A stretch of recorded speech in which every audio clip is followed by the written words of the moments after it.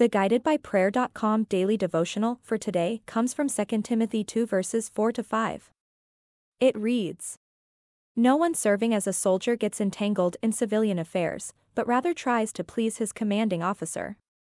Similarly, anyone who competes as an athlete does not receive the victor's crown except by competing according to the rules." What distracts you? Is it your need to have a clean house and food on the table, similar to Martha in the story of Mary and Martha as she was preparing for Jesus and the disciples? Are you distracted by money like the tax collector Zacchaeus? Or in today's world, do you find yourself distracted by social media, noticing that your screen time each week is creeping up in small increments? Whatever it may be, every Christian has, is, or will face distractions of many kinds. The most dangerous distraction Christians will face is any distraction away from God.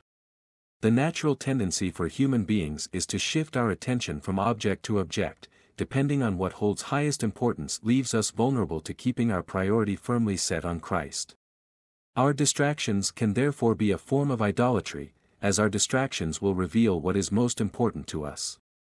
The verse above highlights the importance of not getting distracted by civilian affairs, but instead giving full attention to the commanding officer, God.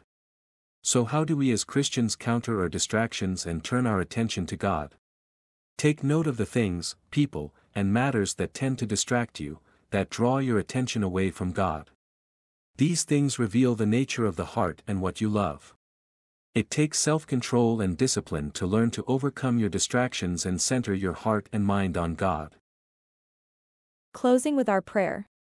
Lord, whatever it takes, help me to learn to counter my distractions with a stronger focus on you and matters that are important to you. Deliver me from the distractions that take my mind off of you. In Jesus' name.